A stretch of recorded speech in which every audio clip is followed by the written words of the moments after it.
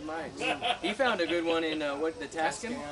Yeah. Yes, Tascams are great too. Yeah. Okay, well we are live on Facebook, and then we will also be on YouTube and Access TV a little bit later on. Santiago brothers, how are you? We're good. We are fine and wore out. That was a great, fun show. Well, I tried to do some research on you guys. You guys are tougher to get a hold of than the president. Well, I can tell you why. I always try to research the interview. I couldn't find a Facebook. I couldn't find a Twitter. We are on Facebook. You are like the vanishing band. I'm like, you're literally... There's another band called the Phantom Blues Band, but you're literally the Phantom Blues Band. Keep you on your toes. I'm going to find nothing on you guys. Wrong name. So, I'm just going to ask the basic questions. How did you guys get started? Well, a year and a half ago. That's why we're relatively new and you haven't found us all over the place. Even though we've been playing like crazy, we are on Facebook. Yeah. But we're only a year and a half in, and that goes so fast. But we have known each other through the lineage of just befriending each other through other bands. Yeah. And this is an improvisational. We've never had a practice. We call it up on stage and. Well, it looked like you have had a lot of practice. Hey, but that's how we met through the time and So, thinking back to when you guys got started and everything, what were your musical interests and everything that kind of brought this group together? Well, Craig here is a jazz guru. He's a jazz professor at Washburn. Todd's in a reggae band, and I've... No wonder he's doing music. He's got to pay the bills. Yeah.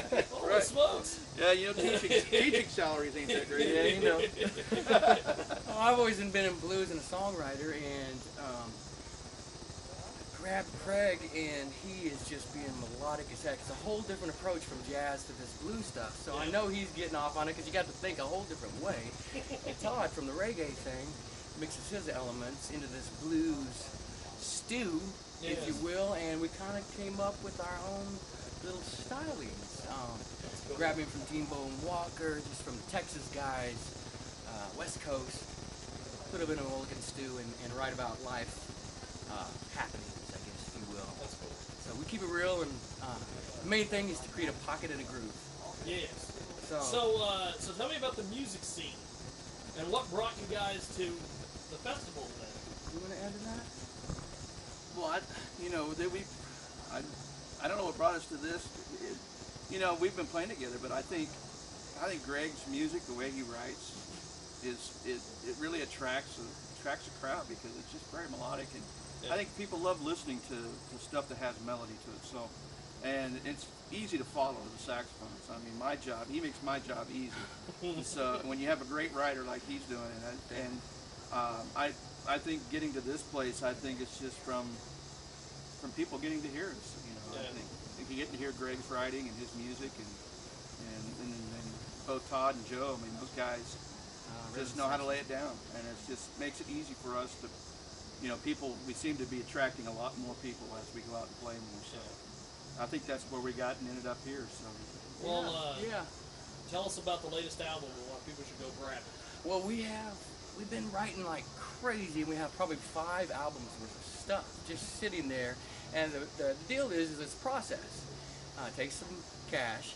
Yes. So we're just a year and a half in, so we're really hitting it early actually. Hopefully winter or spring we'll have some funds put together to put together a nice package, at least one album to start with, and we'll just go from there. That's cool. Now, if I were to look at your guys' iPods or music collections, would I be shocked by anything that you're listening to? Well, how about you? Goodness. You might be shocked by mine. And I know. Yes. Yes. We'll start with him. Yeah. He'll get. Oh man. I'm really turned on by those pocket drummers. Those cats that aren't real athletic, so I kind of listen for that type of thing. Your Freddie Belos, your Steve Jordans, those type of guys. But really just asking these cats, hey, what are you hearing? And trying to take bits and pieces from everything you hear, whether it can be anything. I went on tour with a Chicago guy called Little Mike, and I'm really into Chicago blues right now. Was he actually little? Was Yes, that a gimmick? but his talent is huge. He's from Florida, and it kind of spawned me into listening to a lot more Chicago. And I listened back to our recordings, and I grabbed jazz elements from Craig's runs. Are just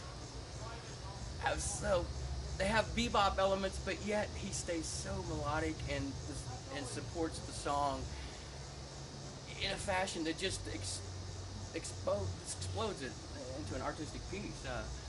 I don't know what you got spinning at home right now. Well, I listen to Lena Horne, a lot of Nancy Wilson. I listen to a lot of jazz vocalists for melodic texture, and then big bands, and then you would probably see some Tower Powers, funk, and then some T-Bone Walker. I've been listening to their recording. We all we got hooked up on that. But, I just love music, so if you looked at it would have a variety of everything. Yeah. Not just one aspect. You know, I'm not just blues or rock it's everything. I just love music. So. Yeah. So why do you think people are so into your music? Because you guys were going out there. Well, I think it's organic. I think you create a story that everybody can latch onto, that they live to, and a hook, and a chord structure that supports that. Well, you guys are Hook. amazing. And I think that's it. Yeah. It was a hell of a deal. Thank you very much. Now tell me about the last song you brought up. You're like you remind me of a Seinfeld episode. Everything kind of comes around at the end, and you have the next artist ready to go. Yeah. Well, we called this little girl, I bet she was 5 years old on the last gig. We like to include people. And cool. if there's anything you can take from one of our shows, it's some happiness.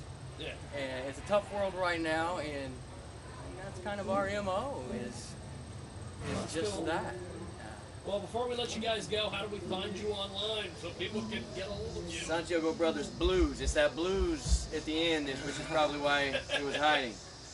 True story. I found these two little Puerto Rican guys that were the Santiago brothers. Yeah, I'm like, when I got here, I'm like, none of them are We Puerto joke Rican. about that. It's a very spiritual name, and that's why we grabbed it. Facebook is the place to go. Santiago Okay. Brothers Blues. Blues. Yep. Okay. Tag that blues on the Well, I will go back in and change it because right now, if the actual Santiago brothers are watching us live on Facebook, they're like, who the hell are these three?